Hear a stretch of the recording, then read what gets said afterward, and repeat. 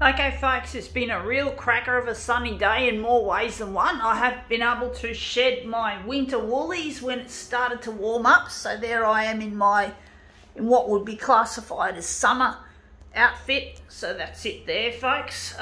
It's still a bit cool in the shade, but it's going to be a nuisance when I go out early in the morning when it gets really cold and then having to strip off. But I didn't catch any buses today, so I just stayed in my local area getting my laundry done. So yeah, okay, let's just rip in and get some shit happening.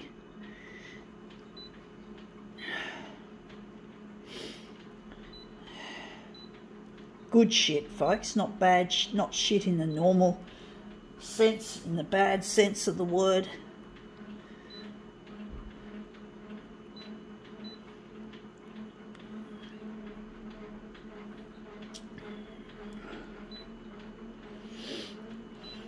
Just touch that. I'm going to leave it there.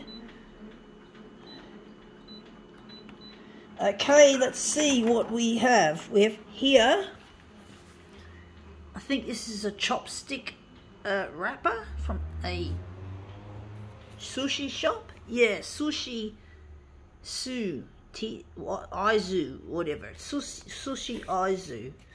Just wondering which side I think would look better. Maybe this side. Sushi Izu, or whatever it says, folks. I don't eat sushi very often. I don't normally eat out because I'm not rich. I haven't got that kind of money to splash around. So I just have my usual stuff at home, as most people would anyway. Most average people. Well, a lot of people do eat out. You know, we got restaurants everywhere here in Camaret and Neutral Bay and all around there, North Shore. Pity I just can't afford, and I'll end up getting fat anyway if I eat stuff that's loaded with calories and fat and shit. So yeah, both low on cash and my body's low on tolerance of fatty stuff. I just gain weight like fuckery. And yeah, that's come up looking really nice. That does look nice. I do wonder if that's going to be the centre of the job for this. But yeah, sushi's low in calories, I guess. It's not full of fat, typically, unless it's got tempura or some... Yeah, I think that's what they call it, tempura. That's the Japanese word for, I think, deep fried or something like that, tempura. So it's not normally tempura. And yeah.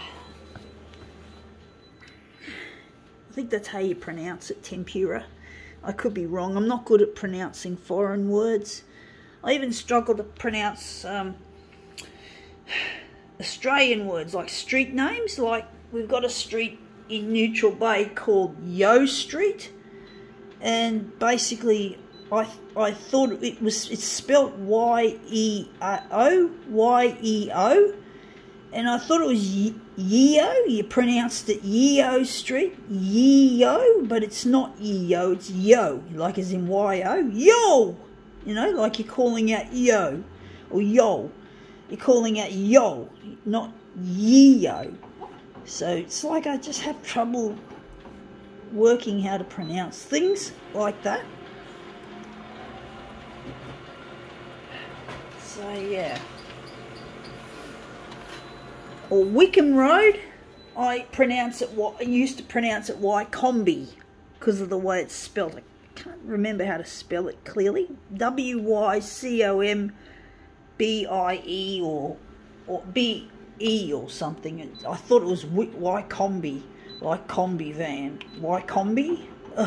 Wickham Road. Wickham Road, not Wycombe. So yeah, I have problems with street names and shit like that.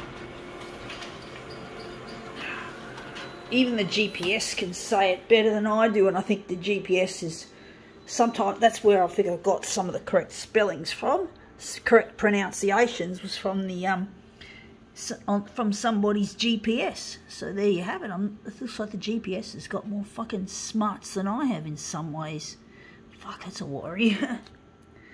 Enough of that. Let's just see how we go with this. We just bumped it, unfortunately. But anyway, that's come up looking quite a treat. I think we can now call this demo quits.